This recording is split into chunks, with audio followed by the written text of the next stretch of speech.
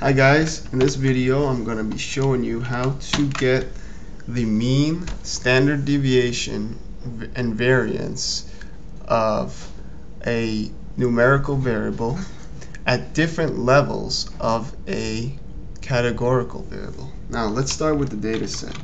The data I'm using here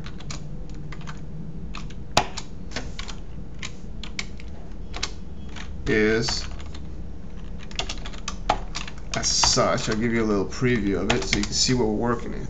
We have a few variables, as you can see. Many of them are categorical and some are numerical, and we can actually use the str command to get the exact attributes of each variable. As you can see, we have a bunch of factored variables, a few ordered factor variables in fact, and a bunch of numericals. Now let's say I want the mean of the income variable. I could use the function mean along with the name of the data set,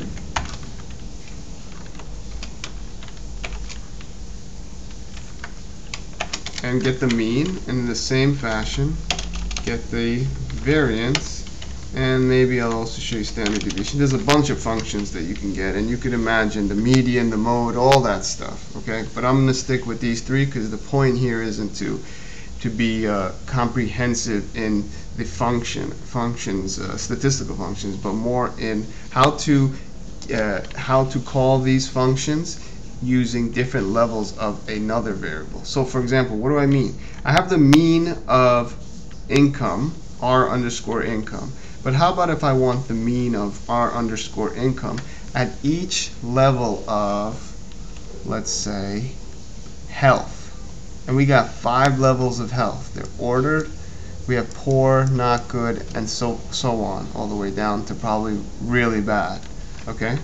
To do that, we can use there's a couple ways, but one very useful way is using this function, tapply. Here we're going to first put the variable, the numerical variable we're interested in, and that's going to be our income. And then we put the variable, categorical variable or factor variable that we want to break out the first variable by, and then the function. So here let's do the mean.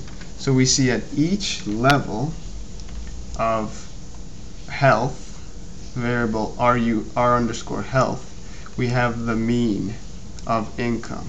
So it's this grand mean of income is broken out by its parts as related to health. Okay? And using the same tapply function, we can just hit up, call the variance of all these sections, subgroups, and the standard deviation as well. So as you can see, we learned how to get the mean, overall mean of a variable, and then we got the mean, variance, and standard deviation at each level of a second variable, which is a factor variable. Okay? So I hope this was helpful. Be sure to check out my other R tutorial videos. I have a lot of Microsoft Excel, Microsoft Access, PowerPoint, math, statistics, and other tutorial videos on my channel. Subscribe. It's at the top left of this video. And click on our sponsors ads on the right. That's what keeps these videos coming to you for free. Till next time, have a great day.